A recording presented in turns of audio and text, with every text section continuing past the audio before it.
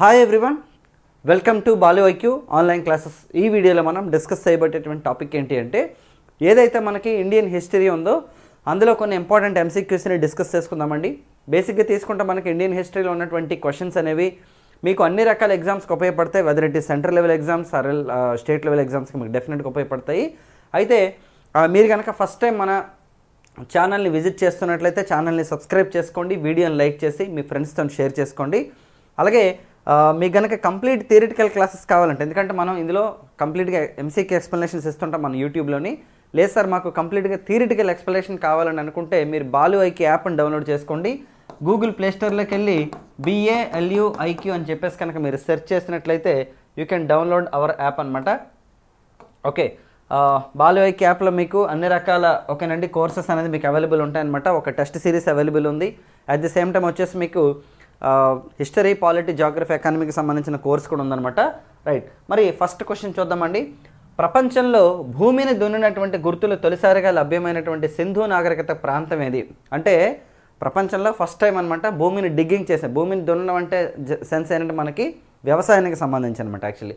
So అలా వ్యవసాయానికి సంబంధించి భూములు దున్నినటువంటి గుర్తులు కలిగినటువంటి ప్రాంతం ఏది ఫస్ట్ టైం అంటే మనకి ఆప్షన్స్ లోతాల్, మొహంజదారో, కాళీబంగన్ అండ్ హరప్ప అండి. సో ఆన్సర్ వచ్చేసి మనకి కాళీబంగన్ అనమాట. చూడండి ఇక్కడ, సో బేసిక్గా తీసుకుంటే మనకి కాళీబంగన్ అంటే అర్థం ఏంటంటే మనకి నల్ల గాజులు. ఎందుకంటే మనం ఫస్ట్ 4 ఆప్షన్స్లో కనుక అబ్జర్వ్ చేసినట్లయితే అవన్నీ కూడా సింధు నాగరికత ప్రాంతానికి సంబంధించినటువంటి అనమాట. చూడండి ఇక్కడ ఇది ఏ ప్రాంతంలో ఉందంటే మనకి షుగర్ అనేటటువంటి నది ఒడ్డున ఉందండి కాళీబంగన్ అనేది మనకి. అలాగే నెక్స్ట్ వచ్చేసి దీన్ని తవ్విన వారు ఎవరంటే మనకి ఘోష్ అనమాట. ఓకే, సో ఆబ్వియస్లీ మనకి ఇది ఎక్కడ ఉందంటే రాజస్థాన్లో ఉందన్నమాట. వాస్తవానికి తీసుకుంటే సింధు నాగరికతకు సంబంధించినటువంటి ఓకే అవశేషాలన్నీ కూడా మనకి పంజాబ్ ఒకటి, అలాగే నెక్స్ట్ హర్యానా ఒకటి, అలాగే రాజస్థాన్, గుజరాత్ ఈ ప్రాంతాల్లో ఎక్కువగా బయటపడడం జరిగిందనమాట. సో కాబట్టి కాళీబంగన్ అంటే అర్థం ఏంటని చాలాసార్లు మనకి ఎగ్జామ్స్లో అడిగాడు. కాళీబంగన్ అంటే అర్థం ఏంటంటే నల్ల గాజులు. ఓకేనండి, నల్ల గాజులు అనమాట. సో అలాగే వ్యవసాయానికి సంబంధించినటువంటి భూములు దున్నినటువంటి గుర్తులు కలిగినటువంటి ఫస్ట్ ప్రాంతం కూడా మనకి సింధు నాగరికతలో మనకి కాళీబంగనే. Very very important. And next question చూద్దామండి. సో సెకండ్ క్వశ్చన్ చూద్దామండి. క్రింది వానిలో సరికానిది ఏది? మనకేంటంటే ఇది బుద్ధిజం టాపిక్కి సంబంధించింది అనమాట ఇది యాక్చువల్లీ. సో ఇందులో మనం ఒక 3 స్టేట్మెంట్లు అనేది ఇవ్వడం జరిగింది అనమాట. 3 డెఫినేషన్స్ ఇవ్వడం జరిగింది. అందులో ఏది కరెక్ట్ కాదన్నది మనకి ఇక్కడ క్వశ్చన్ అనమాట. సో ఫస్ట్ చూద్దామండి, స్తూపం. ఓకే, ఫస్ట్ది వచ్చేసి స్తూపం అంటే బుద్ధుని యొక్క అవశేషాలపై నిర్మించిందంట. రెండోది విహారం. విహారం అంటే సన్యాసుల యొక్క విశ్రాంతి ప్రదేశాలంట. తర్వాత చైత్యం అండి, ఇవేంటంటే సన్యాసుల యొక్క ప్రార్థనా మందిరాలంట. సో పైవేవి కాదన్నారు. సో ఆన్సర్ వచ్చేసి మనకి నన్ ఆఫ్ ద అబవ్ అనమాట. ఎందుకంటే ఇవన్నీ కరెక్టే, మనం అడిగింది ఏంటి సరికానిది ఏదని అడిగాం. సో 3 కరెక్టే కాబట్టి ఏంటంటే ఆన్సర్ వచ్చేసి మనకి నన్ ఆఫ్ ద అబవ్ అనమాట.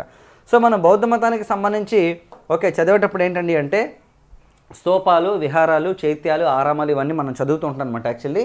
సో ఇక్కడ మనం ఒకసారి చూసినట్లయితే గౌతమ బుద్ధుని యొక్క అవశేషాలపై ఓకే నిర్మించినవి మనకి స్తూపాలు అనమాట యాక్చువల్లీ. సో అలాగే మరి భారతదేశంలో అతిపెద్ద స్తూపం ఓకే ఎక్కడంటే మనకి సాంచీలో ఉందన్నమాట మనకి. ఓకే చూడండి, ఇక్కడ భారతదేశంలో అతిపెద్దది వచ్చేసి సాంచి అనమాట. మరి దక్షిణ భారతదేశంలో తీసుకుంటే మనకి అతిపెద్ద స్తూపం వచ్చేసి మనకి భట్టిపురలో ఉందండి. ఎక్కడంటే మనకి గుంటూరులో అనమాట. భట్టిపురలో గుంటూరులో ఉందండి. మరి అలాగే నెక్స్ట్ తీసుకుంటే రెండోది ఏంటి మనకి ఎక్కడంటే విహారాలు అంటే సన్యాసుల యొక్క విశ్రాంతి ప్రదేశాలు. సన్యాసులు అంటే ఏంటంటే బౌద్ధ భిక్షువులు అనమాట యాక్చువల్లీ. సో వాళ్ళు తీసుకున్నటువంటి ఎవరైతే బౌద్ధ భిక్షువులు సన్యాసులు ఎవరైతే ఉంటారో వాళ్ళు విశ్రాంతి తీసుకున్నటువంటి మందిర ప్రదేశాలను వచ్చేసి మనకి విహారాలుగా చెప్తారు. అలాగే సన్యాసులు ప్రార్థన చేసుకునేది మనకు వచ్చేసి చైత్యాలుగా చెప్తారనమాట. చాలా చాలా ఇంపార్టెంట్. డెఫినెట్గా మనకి వీటి మీద క్వశ్చన్స్ వచ్చే అవకాశాలు ఉన్నాయండి. నెక్స్ట్ చూడండి, సో థర్డ్ క్వశ్చన్ చూద్దామండి.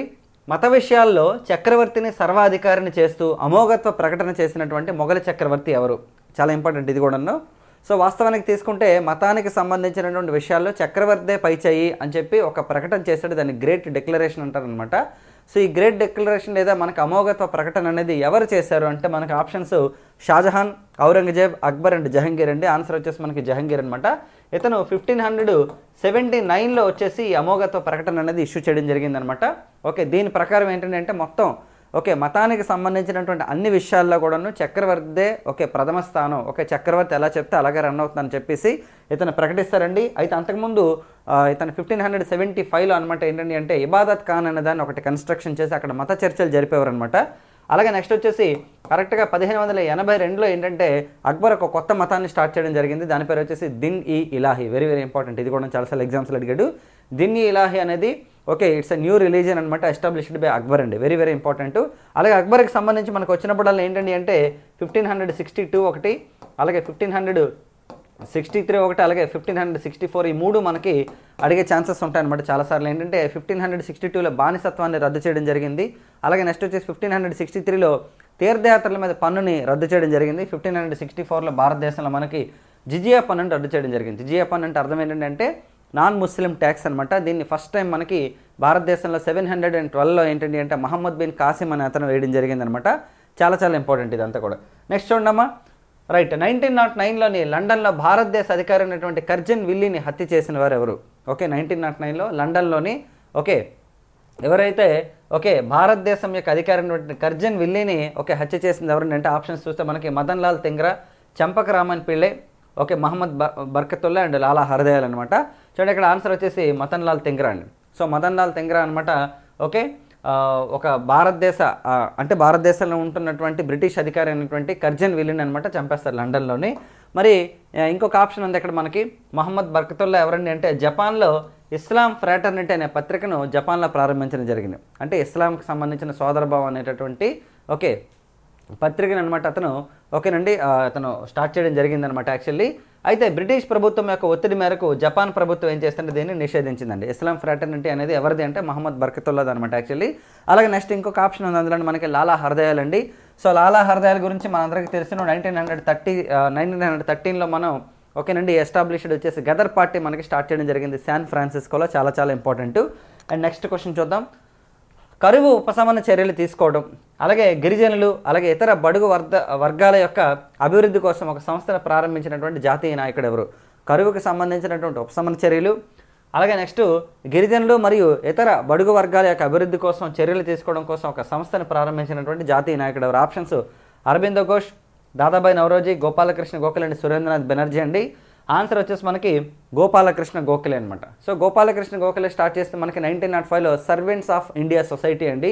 ఈ సర్వెంట్స్ ఆఫ్ ఇండియా సొసైటీకి సంబంధించినటువంటి ప్రధాన లక్ష్యం ఏంటండి అంటే కరువుకు సంబంధించిన ఉపశమన చర్యలు తీసుకోవడం. ఎందుకంటే 1904లో బేభత్సమైన కరువు వచ్చిందనమాట యాక్చువల్లీ, చాలా భయంకరమైన కరువు రావడంతో సో పబ్లిక్కి సర్వీస్ చేయడం కోసం ఓకేనండి ఒక ఆర్గనైజేషన్ మనకి 1905లో స్టార్ట్ చేయడం జరిగిందనమాట.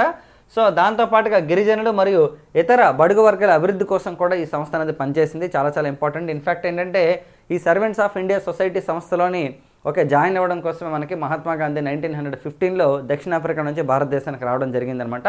అలాగే గోపాలకృష్ణ గోఖలే గారికి సంబంధించిన పుస్తకం అండి చాలాసార్లు మనకి అడిగాడు ఏంటంటే ప్రిన్సిపల్స్ ఆఫ్ పొలిటికల్ హిస్టరీ. ఓకేనండి, సారీ అండి ప్రిన్సిపల్స్ ఆఫ్ పొలిటికల్ సైన్స్ అండి. సో ఈ ప్రిన్సిపల్స్ ఆఫ్ పొలిటికల్ సైన్స్ అనే పుస్తకాన్ని మనకి గోపాలకృష్ణ గోఖలే గారు రాశారు. సో గోపాలకృష్ణ గోఖలే గారి యొక్క గురువు ఎవరండి అంటే మనకి మహాదేవ్ గోవింద్ రండే అండి. అలాగే నెక్స్ట్ వచ్చేసి గోపాలకృష్ణ గోఖలే గారి యొక్క శిష్యుడు ఎవరండి అంటే మనకి మహాత్మా గాంధీ అనమాట. మహాత్మా గాంధీ గారి యొక్క శిష్యుడు ఎవరండి అంటే మనకి రాజగోపాలాచారి గారు. రైట్, నెక్స్ట్ క్వశ్చన్ చూద్దామండి. సెయింట్ తోమ్ యుద్ధం ఏ ఆంగ్లో కర్ణాటక యుద్ధం సందర్భంగా జరిగింది? సెయింట్ తోమ్ యుద్ధం అనేది ఏ ఆంగ్లో కర్ణాటక యుద్ధం సందర్భంగా జరిగింది? 1, 2, 3, 4 అన్నారు మనకి ఇక్కడ. సో బేసిక్గా తీసుకుంటే ఆంగ్లో కర్ణాటక యుద్ధాలు యాక్చువల్లీ 3 జరిగాయి అనమాట. సో ఫస్ట్ ఆంగ్లో కర్ణాటక యుద్ధంలో భాగంగా మనకి జరిగిందండి. ఎవరెవరికి జరుగుతుంది? ఇది యాక్చువల్లీ అన్వరుద్దీన్కి మరియు డూప్లేకి జరుగుతుంది వాస్తవానికి తీసుకుంటే మనకి ఫస్ట్ ఆంగ్లో కర్ణాటక వారు అంటే ఓవరాల్గా తీసుకుంటే 1746 నుండి 48 వరకు, అలాగే 1749 నుంచి 54 వరకు, మూడోది వచ్చేసి 1756 నుండి 63 వరకు. సో మొదటి ఆంగ్లో కర్ణాటక యుద్ధం అనేది 46 నుండి 48 వరకు జరుగుతుంది అనమాట యాక్చువల్లీ. అయితే ఇక్కడ ఏంటండి అంటే మద్రాసుకు సంబంధించి గొడవలు జరుగుతాయి. ఎందుకంటే మద్రాసుని బ్రిటిష్ వాళ్ళు ఆక్యుపై చేస్తారు యాక్చువల్లీ. ఓకే, తర్వాత మారిషస్ నుంచి ఓకేనండి ఫ్రెంచ్ వాళ్ళు ఏం చేస్తారు ఫ్రెంచ్ వాళ్ళు ఏం చేస్తారంటే మారిషస్ నుంచి బోర్డినాస్ అనే వ్యక్తిని పిలిపిస్తారు ఇక్కడికి. పిలిపించిన తర్వాత ఓకే ఆ మద్రాసును వచ్చేసి ఓకే బ్రిటిష్ వాళ్ళ దగ్గర నుంచి ఆక్యుపై చేస్తారు ఫస్ట్ ఫ్రెంచ్ వాళ్ళు. ఆక్యుపై చేసిన తర్వాత ఏమవుతుందంటే మళ్ళీ ఆ బోర్డినాస్ అనే అతనికి బ్రిటిష్ వాళ్ళు లంచం ఇచ్చేసి వెనక్కి పంపించేస్తే మళ్ళీ మద్రాస్ అనేది బ్రిటిష్ వాళ్ళకి వెళ్ళిపోతుంది అనమాట యాక్చువల్లీ.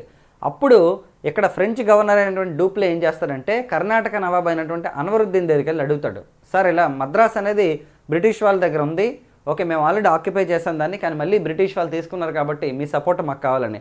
సరే నేను సపోర్ట్ చేస్తాను, కానీ మద్రాస్ ప్రాంతం అనేది గెలిచిన తర్వాత నా దగ్గర ఉండాలని చెప్పేసి ఒక ఒప్పందం చేసుకుంటాను అనమాట ఫస్ట్. సో దాని ప్రకారం వచ్చేసి అన్వరుద్దీన్ సైన్యం నెక్స్ట్ వచ్చేసి డూప్లే సైన్యం వచ్చేసి మద్రాసును ఆక్యుపై చేస్తారు. కానీ డూప్లే ఏం చేస్తాడంటే మద్రాస్ ప్రాంతాన్ని అన్వరుద్దీన్ దగ్గర ఇవ్వడానికి యాక్సెప్ట్ చేయడం అనమాట, ఇది మా దగ్గరే ఉంటుందని. అప్పుడు ఏమవుతుందంటే మనకి అన్వరుద్దీన్కి డూప్లేకి అనమాట యుద్ధం జరుగుతుంది 1748లో. ఆ యుద్ధంలో అనమాట ఎవరు గెలుస్తారంటే డూప్లే గెలుస్తాడు, అన్వరుద్దీన్ ఓడిపోతారండి. ఆ యుద్ధం పేరే సెయింట్ థామ్ యుద్ధం అనమాట. దీన్నే మనం అడయార్ యుద్ధం అని కూడా పిలుస్తారు యాక్చువల్లీ. ఓకేనండి. అలాగే అదే ఇయర్లో 1748లోనే ఎగ్జాక్ట్లీ మనకి ఫస్ట్ ఆంగ్లో కర్ణాటక వార్ కూడా ఎండ్ అయిపోతుంది అనమాట. మనం దీనికి సంబంధించినటువంటి థియరీ డేటా కంప్లీట్గా నేను మీకు మన యాప్లో అనేది చెప్పడం జరిగింది. అది ఒక్కటే కాదు, ఆంగ్లో కర్ణాటక యుద్ధాలు, ఆంగ్లో మైసూర్ యుద్ధాలు, ఆంగ్లో మరాఠా యుద్ధాలు, ప్లాసీ యుద్ధం చెప్పాము, బక్సార్ యుద్ధం చెప్పాము, కాంగ్రెస్ పార్టీ చెప్పాము, అలాగే పోర్చుగీస్ వారు రాక మొత్తం చెప్పాము, పోర్చుగీస్ వాళ్ళు, డచ్ వాళ్ళు, అవన్నీ మొత్తం డీటెయిల్గా హిస్టరీ అంతా మనం చెప్పడం జరిగింది. మిడివల్ హిస్టరీ చెప్పాము, ఏన్షియంట్ కూడా చెప్పాము, ఇంకా కొన్ని టాపిక్స్ అని అవి కూడా మనం యాడ్ చేస్తాం అనమాట ఎప్పటికప్పటికి. సో మీకు కనుక మన ఎక్స్ప్లెనేషన్ నచ్చినట్లయితే మీరు వీడియోని లైక్ చేసి మీ ఫ్రెండ్స్తో షేర్ చేసుకోండి. And download hour Balu IQ app from Google play store.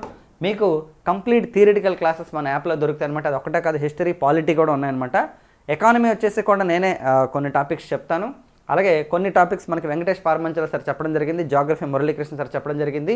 ఎవరైతే ఏపీపీఎస్సీ గ్రూప్ 2 ఎగ్జామినేషన్కి ప్రిపేర్ అవుతారో వాళ్ళకి ఒక బెస్ట్ టెస్ట్ సిరీస్ అనమాట, మంచి స్టాండర్డ్ క్వశ్చన్స్తోని 15 గ్రాండ్ టెస్ట్లు ఉన్నాయి. 199 రూపీస్, అది 6 మంత్స్ వ్యాలిడిటీ. ఈ 15 గ్రాండ్ టెస్ట్లో కూడా మీకు దాదాపు ఒక్కొక్క దానికి కూడా 100 నుంచి 110 క్వశ్చన్స్ ఉన్నాయి. దాంతోపాటు సెపరేట్గా కరెంట్ అఫైర్స్ అనేది ఇవ్వడం జరుగుతుంది, మంత్లీ వైజ్ కరెంట్ అఫైర్స్ ఇవ్వడం జరుగుతుంది. మీరు యాప్లో ఒకసారి చెక్ చేసుకోండి. So thank you very much all of you and wish you all the best.